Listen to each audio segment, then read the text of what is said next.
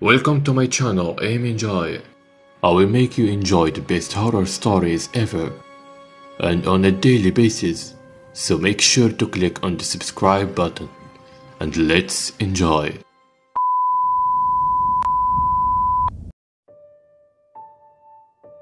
The epidemic was all over the news, and soon the entire nation was in mass panic. Looting and riots took place, cities were left in ruins, and the infection claimed more and more people. Within 48 hours, the entire planet was overrun by zombies. Earth was a dead planet. I was at home when it happened. I was sitting on my couch watching TV when my show was interrupted by a news bulletin. I didn't think much of it until I saw the news anchor's face. I saw genuine fear. But of what? The news anchor spoke. The nation is in mass panic as an unknown infection is turning people into zombies. It's recommended that you remain in your home until further instruction. Remain in your home, I thought to myself. I'm a sitting duck here. I had to get out of here and get to somewhere safer. I went upstairs, got my revolver and some food, then made my way outside. When I opened the door, I saw what was left of my neighborhood. Houses on fire, cars smashed into each other, and bodies strung across the ground. I looked in horror as the bodies got up and charged at me. Zombies. I fear no man, but this might be an exception. I pointed my revolver at one of the zombies and planted a bullet between their eyes. The zombie's skull exploded from the force, and it fell to the ground. The zombies then gathered around the corpse and feasted on its flesh. While they were distracted, I made a run for my car and drove out of there faster than you can say they're coming to get you, Barbara. As I headed toward town, I began to see more and more of those freaks running amok. However, it was even worse downtown. The city was in shambles, and zombies were everywhere. I watched in horror as several of them held down a young girl and tore her limb from limb as they feasted on her entrails.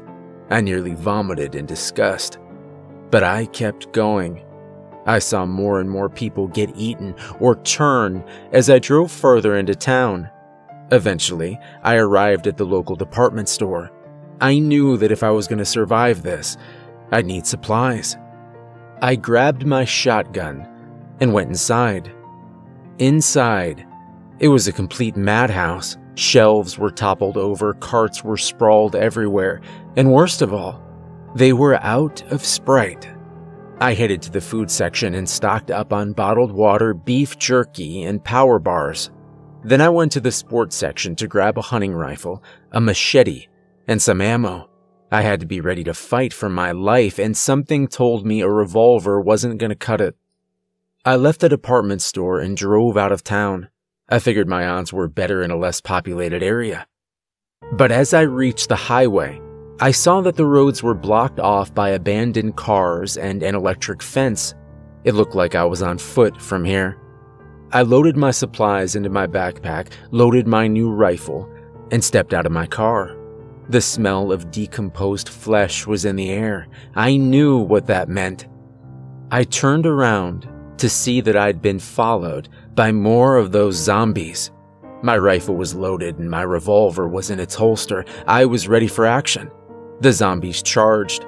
Wasting no time, I pointed my rifle and shot the nearest one. The bullet went through its head and then through the zombie behind it. Both zombies fell back, nothing more than lifeless husks. Two more zombies rushed toward me. I unsheathed my machete and sliced their heads clean off. The metallic smell of blood filled the air. I sheathed my machete and continued on my way. I have to admit, walking down the highway all alone, knowing that danger looked at every turn, was terrifying. But I've learned to repress my fear. I was on a mission to find out just what the hell was going on. After a couple hours of walking, I realized the sun was going down. Adrenaline rushed through my veins. My palms had become sweaty. I was scared. I knew that I wouldn't stand a chance against those things in the dark. Then, as I stopped walking, I could hear the faint sound of growling behind me. I knew I had some time before those bastards got to me, so I made a run for it. Thank God I was a champion runner in college. I ran into the nearby forest where I discovered an abandoned house close by and made a break for it. I ran inside and locked the door behind me. I was safe. For now. The house was a mess. Windows broken, furniture tipped over. Whoever lived here left in a hurry. But since no one was there, I made myself at home. Knowing that I could have been followed, I gathered some wooden nails from the garage and boarded up all the doors and windows, which didn't take long because it was a single-story house. Then came nightfall, and I was ready for them. I looked out the window, waiting, but no one came. I must have lost them in the woods. I sighed in relief and decided to hit the hay. The next morning, I gathered my things and left immediately. I had to know who was behind this.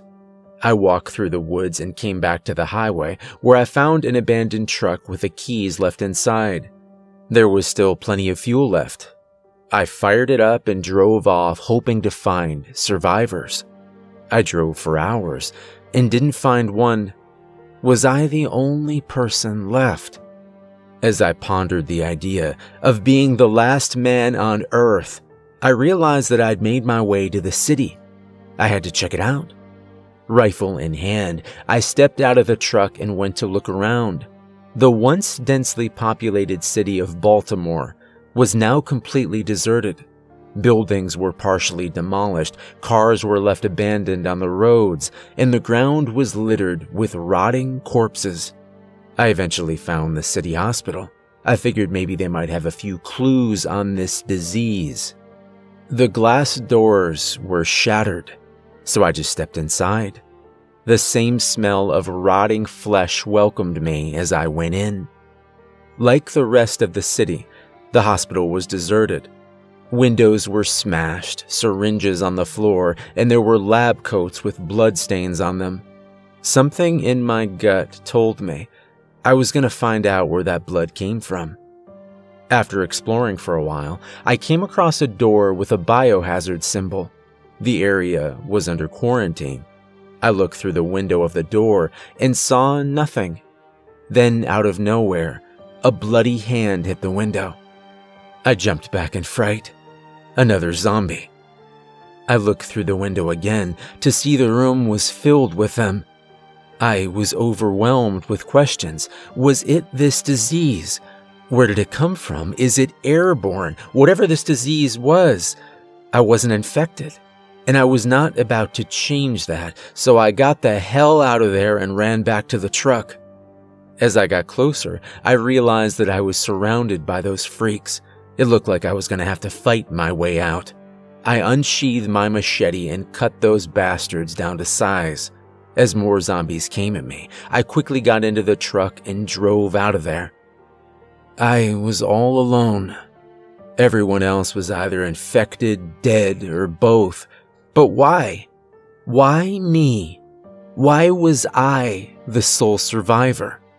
As these questions came up, I grew more and more depressed. Everyone I knew and loved, they were all dead. My friends, my family, are gone. I will never see them again. I remembered going places with my family, unaware of what would happen later on. Now, I was the only one left. Now, I was the last man on Earth. The entire human race ended with me. A few hours later, I came across an abandoned farmhouse. I thought it was as good a place as any to spend the night. I gathered my things and went inside, locking the door behind me. I then went to work boarding up the doors and windows. After about 20 minutes, the house was secure, and I was ready for them. By nightfall, I could hear them outside moaning as they approached. I readied my hunting rifle. Everything went quiet. Suddenly, I could hear them violently banging on the door. That door's pretty old, I thought. It won't hold them forever. Knowing this, I realized the only place I had to hide was the basement. I lifted open the basement door and climbed down. I sat there in silence. And then the door finally broke open. They were inside. I prayed to the Heavenly Father himself that they wouldn't think to pull on the trap door to the basement. To my surprise, they lost interest and wandered away. I was safe for now. And in the basement, I discovered an old blank journal. I figured I'd document the details of my survival. I planned to leave this journal where, hopefully, if there are still people out there, someone will find it. But instead, I simply wrote this. If you're reading this, know that you are not alone. I've survived this ordeal using my strength and wits. I can't tell you where I am or where I'm going, but I'll say this. These things are unstoppable. Do not try to fight them. I barely escaped with my life. Your best bet is to simply run and hide. Do this, and maybe, just maybe, you'll survive.